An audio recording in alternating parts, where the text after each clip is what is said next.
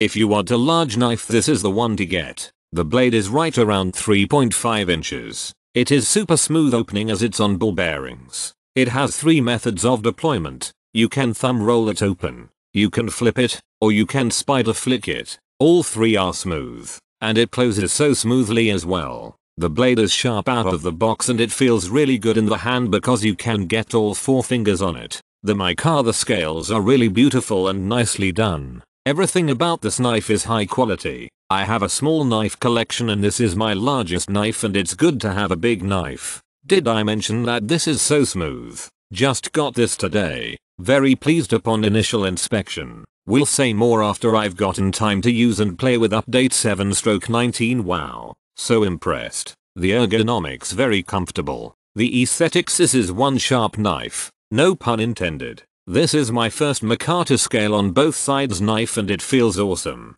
The action is smooth and the fidget factor is off the charts. Light, strong and carries in the pocket nicely. Do yourself a favor and get one. Unbelievable $50 knife. I've had many CIVIVIs and the Riffle is my favorite. Outstanding action and edge. The Micarta is nice as well. It has replaced the Elementum in my regular rotation. This is a great knife. It has a super sharp blade with an interesting shape. Scales material have an excellent grip. Strong liner lock. Smooth action with the flipper stud. Great attention to the details of construction and finishing. Lightweight but sturdy size fills my hand. Everything I want in a pocket knife.